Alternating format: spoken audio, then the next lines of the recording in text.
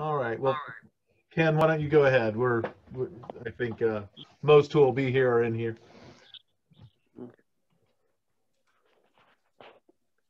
Lord, we come to you tonight, grateful for this opportunity we have to come together on this platform at this time to learn from this book of origins. We ask that you be with us so we may listen to the lessons presented, find applications to apply to our lives.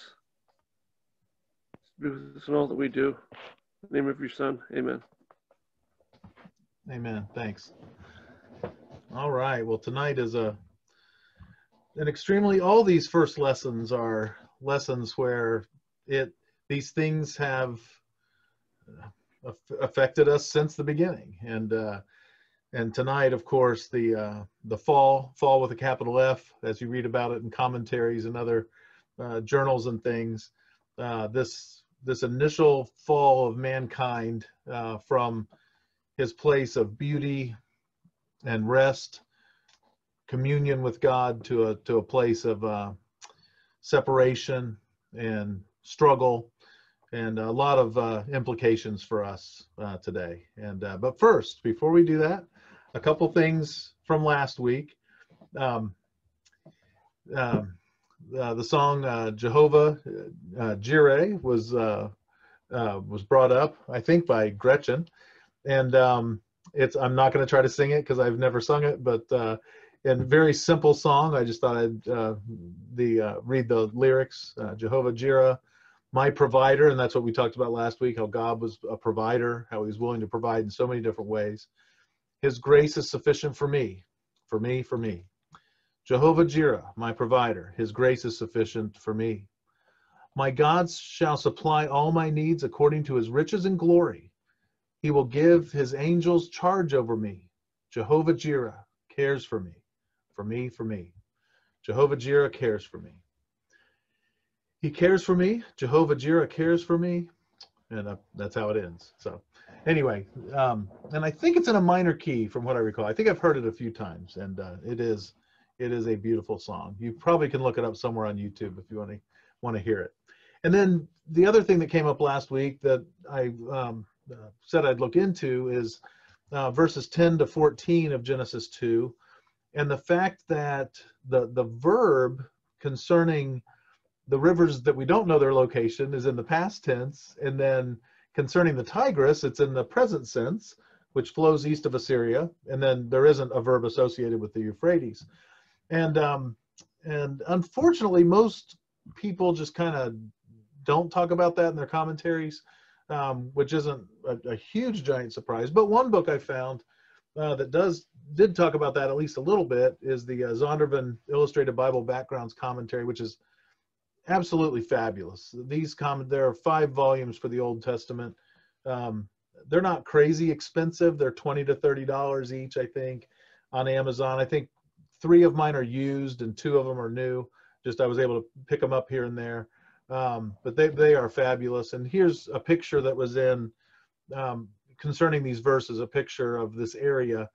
It says satellite imagery shows the track of an ancient, long, dried up riverbed flowing across Saudi Arabia, northeast to the Persian Gulf that some identify with the Pishon. We have the Pishon and the Gihon are the ones that we don't know where they're at. And then the top part of that page, actually, you can see some commentary there about those rivers. And also, I guess, mentioning there that from Urich, some artwork that shows 4 rivers or waters flowing forth. And it turns out that a lot of the ancient Near East creation stories do mention water, mention rivers, sometimes 4, sometimes 2. And they mention things like people walking around naked and other things that are semi-associated with the biblical story. But the interesting thing, none of them talk about Eden being a paradise type of situation, a place of comfort or hope, which separates those from the true narrative, the true story, which we find in the Bible. So there's I'm not going to read all that, but I did want us to notice, and I put some dates over here on the right. It is estimated that the river dried up between 3,500 and 2000 BC over here in the right column. And that would fit from when the flood is. So Ken had mentioned last week, of course, the flood would change all of this. And, you know, that certainly fits with what they've seen from the satellite imagery and other archaeological situations. So, so this makes sense. You know, the flood, maybe all four rivers were in existence until the flood. And those dates are just approximate, but you know, decently close. And so by the time Moses would have written these, it would make sense that he would use the past tense for the first ones, and then the present tense for the later ones, because the Gihon and the Pishon would have been long dried up by the time Moses was actually writing. So, and of course, he has the advantage of inspiration as well, but it fits with all the evidence that we have. And the date for David, that's just for reference, but that's when he took the throne approximately. He would have been born before that. He would have, anyway, but good round numbers to help us when we're trying to think through biblical history there. So no great answers. The last sentence in this whole thing says none of these options may be adopted with any confidence. So anyway, so all this information and then boom, you know, we just don't know. But George, to directly answer the question, you know, no one really talked about the past tense, present tense of those verbs. Interestingly enough, but I thought this was all interesting. Anyone want to make any comments or observations or give me some more stuff to look at? I really enjoyed this, by the way. But if you do, just speak up, of course. So, all right, tonight, chapter 3, verses 1 to 19, just unbelievable information here in these verses as we go through this. In the introduction, some verses were referenced. James 1, 13 to 15. Let no one say when he's tempted, I'm being tempted by God. For God cannot be tempted with evil, and he himself tempts no one. But each person is tempted when he is lured and enticed by his own desire. And of course, we see that with Eve, or we'll see it in just a minute. Then desire, when it has conceived, gives birth to sin. And sin, when it is fully grown, brings forth death. Also, 1 Corinthians 10:13, no temptation has overtaken you that is not common to man. God is faithful, and he will not let you be tempted beyond your ability. But with the temptation, he will also provide the way of escape, that you may be able to endure it. A couple things here. We want to be tempted as little as possible. So it is good for us to avoid situations that put us in a place of being lured or enticed. In the booklet, Chad brings up, you know, why was Eve so close to that tree anyway? You know, why was she even in the proximity of it? And sometimes the same could be true, you know, for us. Why would we put ourselves in a situation where we know we might be enticed or lured? And anyway, so just a good point there. And I've got another point on these, but Susan, go ahead first, or Chris. I see yes. Okay. Your hand shows up blue on my screen, the little blue hand. Go ahead. Chris and I are one. So okay. Yes. Difference between, I'm just curious your thoughts, I have the thoughts, difference between he won't tempt us, but he will test us. Yeah, that's a great question. I try to bring great questions. And I'm not. I will make some comments about that. But yeah, that's what. But there is. It's interesting because we're told in either First Peter or James, and I'm sorry I can't reference it, but I wasn't thinking about it before you asked that. You know, we're told to consider. How is it worded? Consider suffering a test or a gift from God. It doesn't say gift there, but but take it that way. And so, and I've preached on that passage a few times and upset a few people a few times, but then once we talk about it more, then they kind of feel better about it. And so when we face trials and possibly temptations, that verse says, consider it or pretend like it is a test from God. And, just to help you deal with it and grow from it. It still doesn't mean God wanted it. Now, God definitely, there's no getting around, God tested Abraham. I think the Bible uses the word tested. But to tempt with evil, to try to get someone to sin, that's not God's job. He doesn't do that. He's on our side. And so he's never trying to get us to sin. And so tempt with evil, that might be part of the way to kind of separate that out. Now, if we are tempted, if we're tempted with evil, if Satan, if he tempts us, then there's a sense in which we can say, well, you know what? If we handle this the right way, God's going to bring growth from it. And I think this is part of God being able to bring good out of all things, even bad things. Romans 8, he will work all things together for good for the people who love him. But that's a good question, Susan, and it's a really tough one, and it's not one. I don't think there's an easy answer for it, except to accept all these true statements we have, and then to the best of our ability as human beings try to put those together. George, why don't you go ahead and make your comment, Susan? You can follow up if you want. Let's see. I mean, I use the word test to refer to force people to make a decision, bring them to the fork in the road. Okay. And I use the word temptation to lead them into the wrong decision, to take the wrong fork on the road. That may just be the perfect way to separate those out. Susan, go ahead again if you wanted to. Yeah, I was just going to say I thought you did a good job of deciphering. Okay. And it was in line with what I thought. I just was curious what other people's thoughts were. Yeah, sometimes it's hard to put things into words, but that's why we have people like George and Ron in here too. Well, and I think it's important too, because I think as people go along, right, we know that testing has an equation to it and it has a godly purpose. And tempting doesn't have a godly purpose. It has the devil's purpose, right? Yeah. So God's not going to do that. But the devil can see what might catch our eye or catch our thoughts. God, like you said, is not looking to basically trip us up.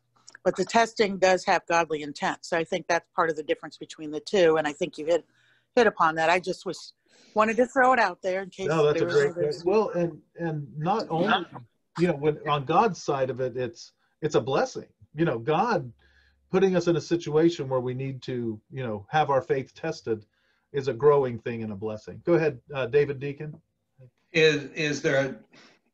Is maybe the difference between it testing and allowing to be tested, that God allows us to be tempted by others, by Satan, by our own temptations, by our own desires? Is there, an idea of allowing? God allows temptation, but doesn't do it? I mean, he definitely does allow it. Yeah, there's no doubt about that. So yeah, that's a good point to be put alongside all those others, I think. Yeah, that's great, because it's there's no doubt that God allows evil, even not just temptation, but actual evil to take place. So yeah, Chris. Or Susan, go ahead. Oh, that's okay. I was just going to say, in line with allowing, that's one of my biggest beefs with God. Not that I should have any beef with him, but one of my bigger struggles is anytime I get in a situation where I wouldn't have chose it, or something bad that I would define bad happened, or most people would, I have to always remember he allowed it, right? And to wrestle with that for a moment, because he can prevent anything that's going on, right? And so I have to go one way or the other. I either have to go and start hating him and judging him, or I have to lean towards that there is a bigger thing that's going on, and I have to trust that he's allowing it for a bigger purpose, and sometimes in that bigger purpose, things happen to people we think shouldn't happen to. But it's all a blink of an eye and a vapor in the wind when it's all said and done, right? Yes, and I would say along with that his allowing something doesn't mean he wants it. And I think Absolutely. that's Yep. a big distinction to make. Yeah. Yep.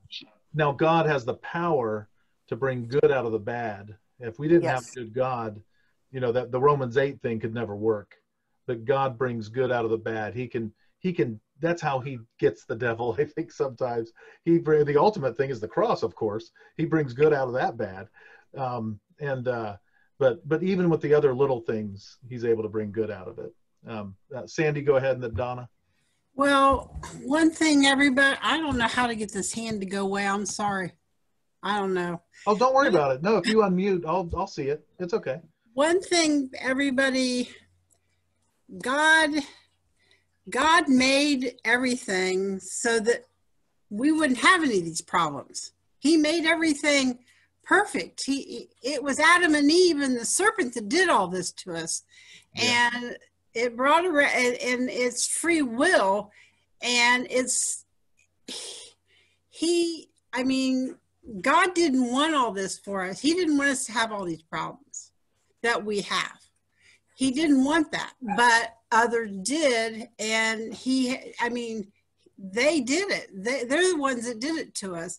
And when I always think of a temptation as the devil and the test God, the temptation, it's the free will, and I don't know how to explain it.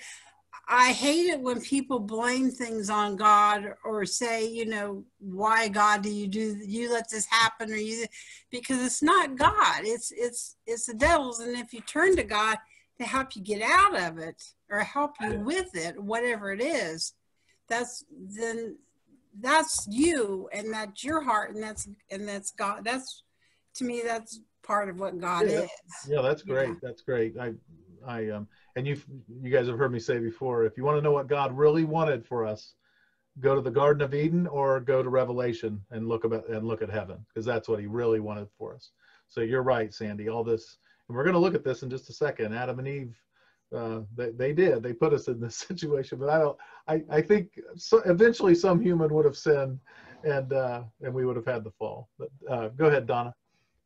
I was thinking that, when we resist a temptation, then I think it should strengthen our faith, knowing that that's how we resisted it, is through God's strength. Mm-hmm. So that, should increase our faith when we do resist a temptation. Yeah, that's great. Yeah, I agree 100%. That should be a huge encouragement for us, and God gets the glory for that. Anytime we do something good, it's God that gets the credit. And so yeah, that's great. I think that's super. So the other thing I wanted to say about these two little introductory verses is, that to be tempted, we want to avoid being tempted. It's great if we can avoid the enticement, if we can avoid being lured. But when those things happen, we have not sinned. Being tempted is not sin, and that's super important for us to remember, because I've met several Christians over the years who they get all guilt-ridden just because they were tempted, and I shouldn't have even been tempted. Well, Jesus was tempted like all of us, yet without sin. And so if Jesus was tempted, there's no sin in it. That's just how we need to look at it. There's no sin in being tempted. When we're tempted, we need to make the right decision. We need to go the right direction, and say no to the temptation, whatever it might happen to be. But to be tempted is not equal with sinning, and that's important. Otherwise, Jesus sinned, and and we know that's not true. So, and he was tempted just like all of us. So that's an important distinction to make. So the title for this lesson is Temptation Entered. But of course, Adam and Eve fell into it. They committed the sin. They weren't just tempted, they fell. And so that's an important thing for us to remember, I think. And then the other, well, there are a few more passages referenced in the introduction, but I'm going to hit those when they apply to the segments of the lesson. But here, the last one before we get into our text. Do not love the world or the things in the world. If anyone loves the world, the love of the Father is not in him. For all that is in the world, the desires of the flesh and the desires of the eyes and the pride of life, is not from the Father, but is from the world. And the world is passing away along with its desires. But whoever does the will of God abides forever. So, you know, we're going to have slip-ups. We're going to have times where we give in to the temptation. But our goal is to not allow ourselves to put the world things, desires of the flesh, desires of the eyes, pride of life, above the Father. That last line, whoever does the will of God abides forever. And that's our goal. When we have that temptation out there, picking what God would want us to pick as opposed to what we might in the moment be tempted to do, but we say no to it and we follow the way God wants us to. So the first little section here, verses 1 through 5, talking about the serpent. The serpent was more crafty than any other beast of the field that the Lord God had made. And it was almost an aside in the booklet, but it's important for us to realize that the serpent was made by God. We don't have some kind of Eastern dualism. You know, we didn't have the good God and the evil God side by side for all eternity. You know, that is not the case. That's not Christian thought. Yin yang is not a Christian thing. The dark and the light being equal is not a Christian thing. A lot of movies have had wonderful stories based on along those kind of lines, and I'm not bashing the movies at all. It's just not the godly way to look at the world, and not the way that he set it up. It started God, and God is good, and it ends there with God. And we're in this middle part, and you know we don't really know why God created and why he set up this whole situation, but he did, and we have to answer that God doesn't do things haphazardly. God doesn't do things randomly, that it was worth it and good to create human beings, even though they were going to sin, even though God the Son was going to have to go to the cross, you know, despite all the negatives, worth it and good and right and just and holy for God to do his creative work. And so anyway, the Lord God made the serpent. Again, no kind of yin yang kind of thing going on here with good and evil. Good is victorious, which is awesome. I mean, even from the beginning, you know, we allow Satan to win some little battles when we sin, but the victory is won in Christ. You know, that's just the case. That's just the way it is. But anyway, he did make that little aside. I thought that was good. That's a good point to bring out. And then he said to the woman, did God actually say, you shall not eat of any tree in the garden? And so just bringing up doubts, and we're going to see in what Satan says, you know, there's truth in the stuff he says, but just peppered with falsehood and doubt and just getting Eve to look at it in a way that should have never been. I mean, he definitely was tempting. He deserves his name, the deceiver, for sure. He said to the woman, did God actually say you shall not eat of any tree in the garden? And the woman said to the serpent, we may eat of the fruit of the trees in the garden, but God said, you shall not eat of the fruit of the tree, that is in the midst of the garden, neither shall you touch it, lest you die. But the serpent said to the woman, you will not surely die, for God knows that when you eat of it, your eyes will be opened, and you will be like God, knowing good and evil. So and we know because Eve gives in, she eats and Adam eats, and so he does his job well, the serpent here, in luring her, in enticing her to do the wrong thing. He's, you know, half truths. You will not surely die. Well, she's not going to die at that moment she takes a bite out of the apple, but she will die. She'll die spiritually. She'll die physically eventually. You and he gives her a truth. When you eat of it, your eyes will be opened. Now, being like God, again, kind of a half truth, being like God in the sense that you'll know good from evil, but not being like God, not like him in his nature. So just a lot of deceit, a lot of trouble here that the serpent gives her. The wages of sin is death, but the free gift of God is eternal life in Christ Jesus our Lord. Another passage here.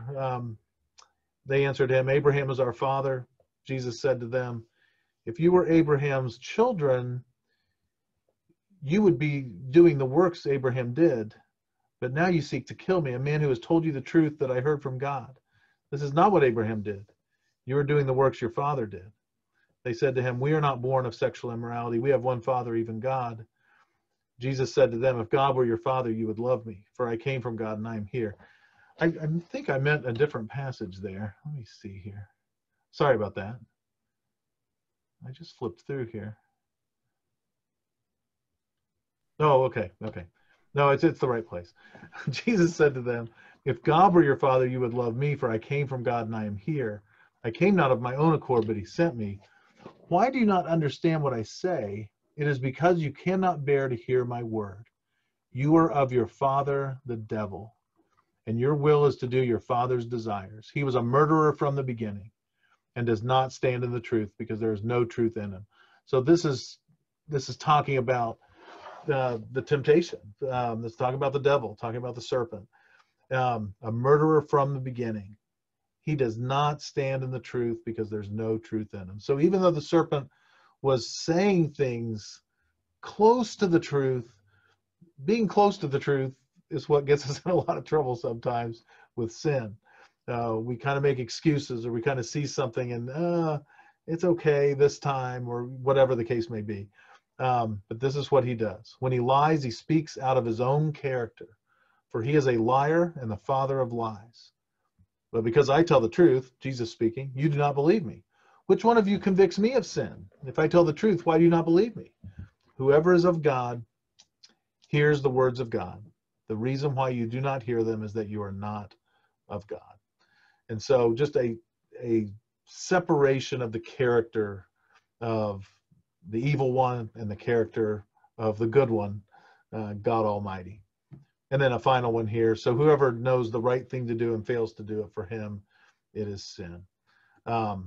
It would have been nice for Adam to maybe step in, or Eve to say, but this is just what this is what happened. This is what occurred to bring us to where we are today.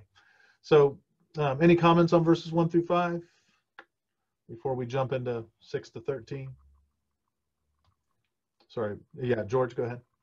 So it's interesting, taking from the basis of Satan being an angel, Hebrews says angels are to help us. And obviously Satan didn't like that idea and went the other route. Yeah, absolutely. Yeah, that's a good point. He went from servant to the deceiver, the one who hurts, one who pulls us the other way. Yeah, Ron? I just find it interesting, two things, really. It's interesting that the serpent spoke. As far as I know, we don't have any snakes that speak today. Right. And also, the punishment of the serpent was that he was to crawl on the ground, which tells me that however he got around, it wasn't crawling. Yeah, and we just don't know a lot about that. But the first thing you mentioned, say that, the speaking. Yeah, I can't remember if it was the booklet or another commentary I read. I think it was in the booklet. Chad mentioned, Eve wasn't surprised by that, or at least we're not given any indication that she was surprised that some serpent was talking to her in the garden. So for whatever reason, that seemed normal to her. And then that's not to imply that animals were talking or anything at the time. Just in this interaction, the interaction did take place. So yeah, that's interesting. And then of course the curse on the serpent, interesting as well, which we'll get to. But yes, and who knows, it might have been, I mean, we just don't know. Maybe the serpent was more like an alligator, you know, with legs like that. And it could be that we just don't even have a good picture in our mind at all of how it was. But the serpent might have, like I said, been more like an alligator or a crocodile. And then afterwards, the serpent itself, you know, if a snake, you know, crawling around or going around on its belly. So, and there's some people feel that this is, you know, that, you know, that there's that enmity is there, that there's a, you know, there's kind of a natural born fear of snakes in a lot of people, and it could be born out of this. But anyway, thank you, Ron, very, very much. So, okay, let's look at 6 through 13 here. So, and we get back to our 1 John passage, really here, she, you know, hey, the well, the lust of the eyes, lust of the flesh, you know, this looked good. And that's what we really need to avoid when we're facing temptation. We need to avoid being sucked in by what looks good to us and what feels good to us. And, you know, God's will should be number one, not what's looking good to us. And that's a, you know, that Paul said, I do things I don't want to do. I don't do things I want to do. You know, there is true spiritual warfare going on, and a true struggle among human beings to do the right thing. We've been empowered, though. We've been empowered by the Spirit. We've been empowered by the Word, and we can, you know, like we read, we're not going to be tempted beyond what we can bear. There will be a way of escape. But here, the woman saw that the tree was good for food, that it was a delight to the eyes, and that the tree was to be desired to make one wise. So the pride there, almost everything working into this passage that we read about in 1 John.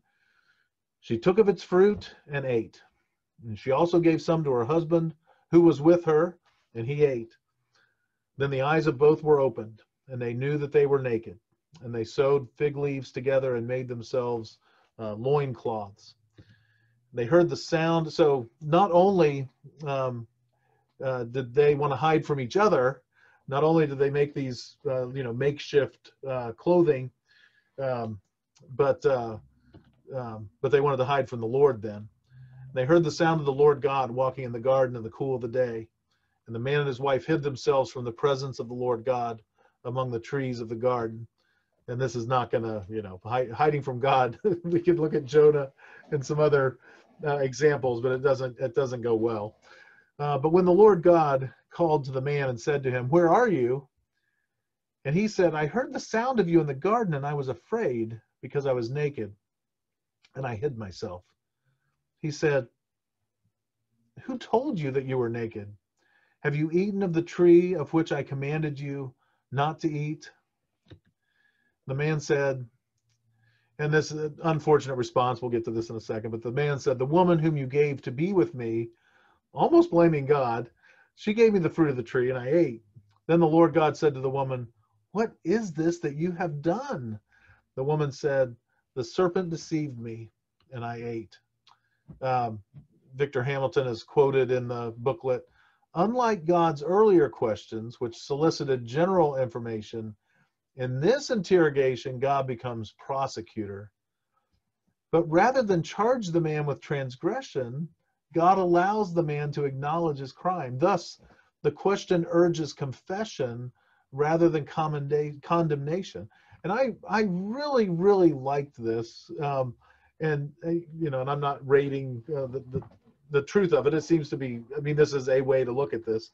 But that would be just like God, would it not? I mean, him wanting to still loving Adam and Eve, of course, wanting to encourage the thing that would be best for them spiritually, which would be a confession, a coming forward, a humbling themselves before the Lord, just as it is true today.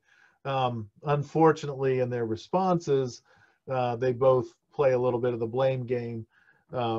Adam blaming Eve and then indirectly blaming God for giving Eve to him. And then Eve, of course, blaming the serpent. So it would have been much better if Adam would have said, you know what, God, I ate some of that fruit and I shouldn't have. I knew exactly what I was doing, and I'm sorry. But that's not what we have, unfortunately. We need to be careful as well in our confessions, whether it's to God himself or our confessions to one another, as we're commanded to do. I think that's something we really need, probably all of us, to work on a little better. But in our confessions, we just need to be straightforward. I'm a sinner. Just like when Jesus compared the two prayers, the one who exalted himself, and then the other man who said, Father, forgive me, I'm a sinner. And we know who went home justified. It was the man who just said, I'm a sinner. And so we need to be similar in our confessions. 2 Corinthians 11:3 says, but I'm afraid that as the serpent deceived Eve by his cunning, your thoughts will be led astray from a sincere and pure devotion to Christ. So when Paul wrote the people in Corinth, he wanted to make sure that they wouldn't fall into the same traps that Eve fell into. And notice the contrast, as opposed to being like Eve, we want to be sincere and purely devoted, of course, to Jesus Christ. So pretty cool passage there. And then another one that just reminds us the battle we're in. Finally, be strong in the Lord and in the strength of his might. Put on the whole armor of God, that you may be able to stand against the schemes of the devil. His being cunning, his being crafty, his being scheming. We're told that he prowls around like a roaring lion, seeking whom he may devour in 1 Peter. He's after us, and we're not used to having people after us like that. And it is very disturbing that there be a being at all in existence that's his goal. I don't understand when people, and we have people who do this. If they're going to go down, they're going to make everyone go down with them. I just have never understood that. But that's Satan by definition. He's going down, and he wants everyone to go down with him, which is really just absolutely terrible. So any comments on verses 6 through 13, that last section there, or temptation in general? We've talked a lot about it, but if anyone has anything to add, that'd be welcome and fine. Okay, so let's look at these curses, and obviously we're dealing with these today. I think it's not a bad exercise. I'm not telling anyone to do it, and I probably don't do it every time. But if I see a dead animal in the road, if I see a dead branch in a tree, these are signs of the fall. You can look at these things and be reminded that we are in a fallen world. It's a messed up place, and allow it to, we can allow those things to bring us back around to a thinking about God, a thinking about sin, a thinking about where we fit in the equation. And of course, we've given our lives to Christ. And so, we need to avoid the bad things of the world. And so, allow the things around us to, remind us of the truths, big, giant theological truths that should be a part of our memory. So Genesis 3, let me shut my door here.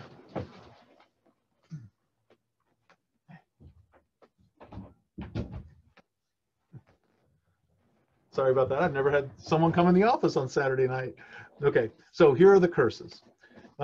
Genesis 3, 14 to 19. The Lord God said to the serpent, because you have done this, cursed are you above all livestock and above all beasts of the field. On your belly you shall go, and dust you shall eat all the days of your life. And so, as Ron brought up to us earlier, there's been a change. There's a change now, and we don't know exactly, but we know what's true. He's going to crawl around on his belly now, and I will put enmity between you and the woman, and between your offspring and her offspring, literally seed, between your seed and her seed. He shall bruise your head, and you shall bruise his heel. So most consider this, and almost without contest, this is the first messianic prophecy that that Christ will defeat Satan. Even though Satan will bruise his heel, even though Satan will get Jesus a little bit, but nothing compared to the victory of the cross. The booklet references the end of Romans, where it says, let me pull that out. Romans 16, I forget the verse. Just a second. Romans 16:20. The God of peace will crush Satan under your feet. I mean, wow. So anyway, so that's the curse on the serpent. To the woman, he said, I will surely multiply your pain in childbearing. And all you women in here who have had children, you can attest to that. In pain you shall bring forth children. Your desire shall be contrary to your husband. I don't necessarily like that translation there in the ESV. But he shall rule over you. And okay, that's the end of the, now here, your desire shall be, normally it's rendered for your husband. And most people feel that this might be part of the reason, or may be the reason, that women stay in abusive situations. And it's probably true.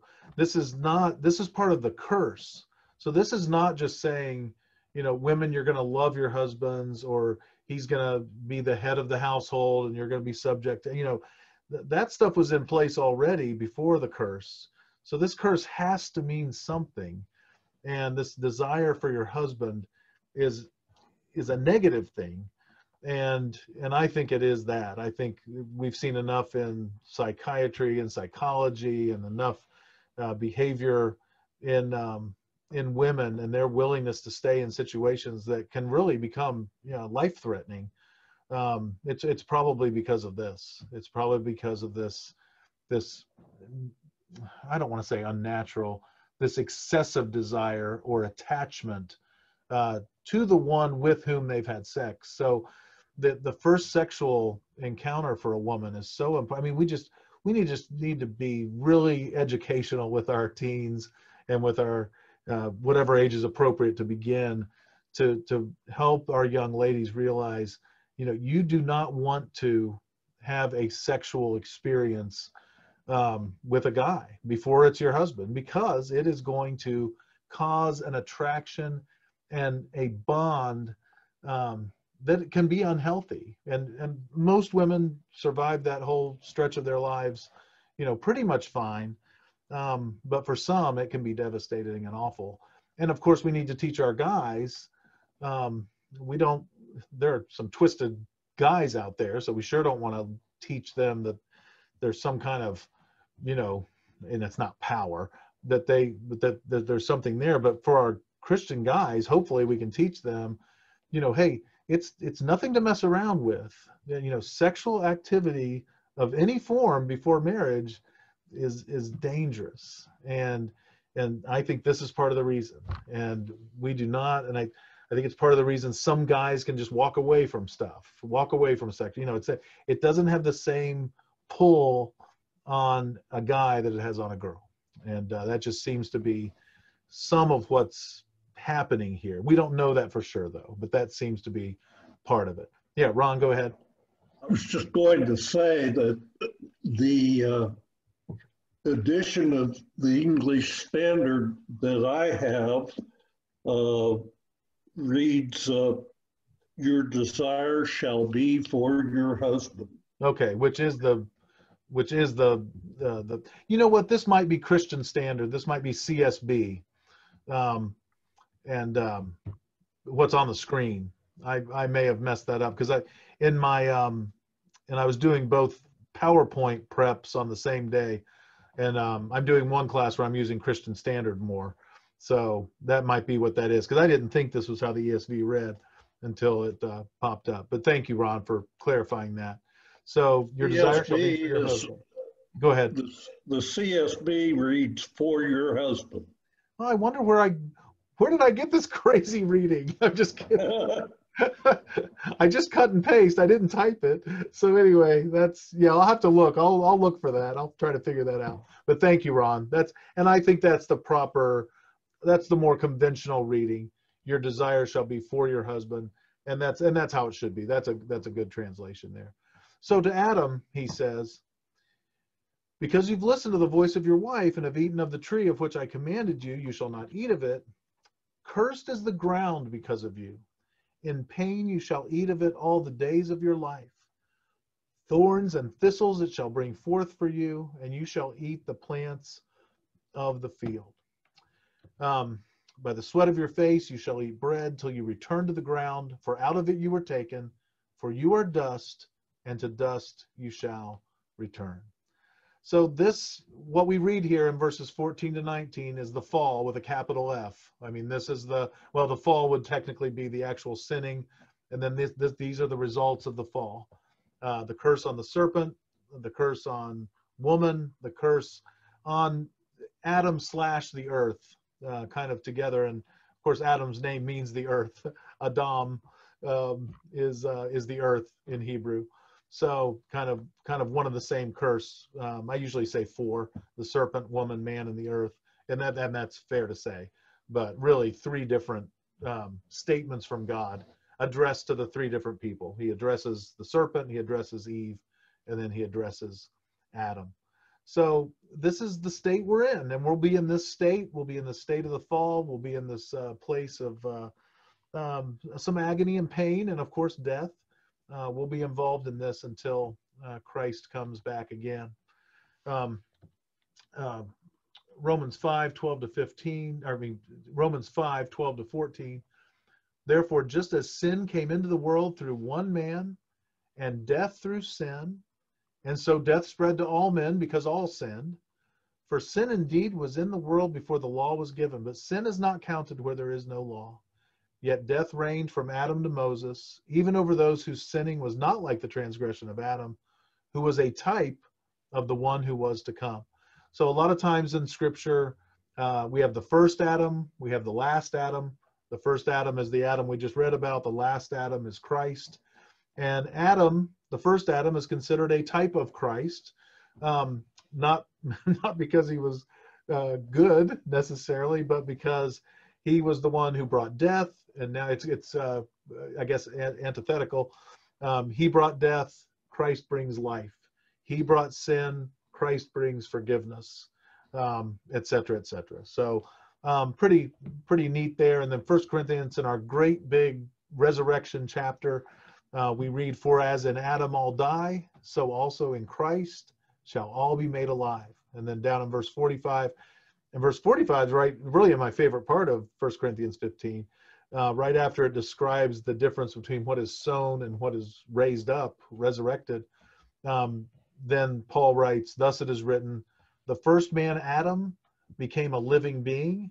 The last Adam became a life-giving spirit. So, the first Adam was the first living one. The last Adam, Christ, he gives life to all. And really neat poetic language, and not just, I don't mean poetic as in not literal. I mean it's true stuff. So in its very essence. Then just to finish out the chapter, the man called his wife's name Eve because she was the mother of all living. And the Lord God made for Adam and for his wife garments of skins and clothed them. So God doesn't stop giving. He doesn't stop being Jehovah Jireh. He doesn't stop being the provider. Then the Lord God said, behold, the man has become like one of us in knowing good and evil. Now lest he reach out his hand and take also of the tree of life and eat and live forever. Therefore the Lord God sent him out of the Garden of Eden to work the ground from which he was taken. He drove out the man, and at the east of the Garden of Eden he placed the cherubim and a flaming sword that turned every way to guard the way to the tree of life. And, kind of as we talked about at the beginning, I don't know if those things were there till the flood. I don't know if they were just there for 100 years or 1,000 years or just for a few months. We just don't know. We know they're not there now. NASA's satellite photograph would have caught it. I'm half being silly, but you know, for whatever time, you know, that was set up that way, and then at some point it all changed right there. Might be underwater at this point. I mean, who knows? But any comments, any questions? It's already getting close to 5 till, so we'll kind of leave it there. After any comments any of you want to make or any questions, I'll be glad to look, you know, for things for next week if there's anything like that. Is it your understanding that before they ate of the the tree of the knowledge of good and evil, that they could have eat of the tree of life? Because I don't think there's ever really a stricture against eating of the tree of life. Well, and that might have been what was, you know, without sin, what would have allowed them to live forever. You know, they might have just had the tree of life. We're told in Revelation that the tree of life is there in heaven. And now in the case in heaven, I think the tree of life spreads over the river that is through the city, kind of on both sides. So that's kind of cool. And again, the stuff in Revelation is very figurative. It could just be referencing back to, we will have nourishment forever, you know, that kind of idea. Yeah, that's, I mean, I don't know for sure, David, but yeah, it seems like it. So I would agree with that conjecture. That's always the way I'd understood it, but I don't think I'd ever heard anybody say it. Yeah, and I guess we're just not told explicitly, but that makes sense, you know, for sure. Yeah. And the forbidden tree was not that one. It was the tree of the knowledge of good and evil, like you said. So yeah, good point.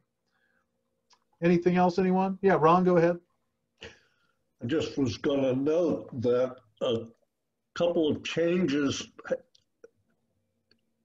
evidently occurred as a result of this sin. The first one was that weeds began to appear. Yeah. And so, and then the second one that strikes me is it appears that animals did not die before this. And that God, in taking the skin, foresaw the change in the animals as well as mankind. Yeah, I agree with you, Ron. I think I think before the fall there was no death at all. I think that's correct. I think you know, again, when we see a dead branch in a tree or a dead animal, I think it's a result of the fall. I don't think anything would have died before that. You know, again, we're not explicitly told that, but that seems to make sense, and I think most people feel that way. So yeah, very good. So. All right. Well, thank you all.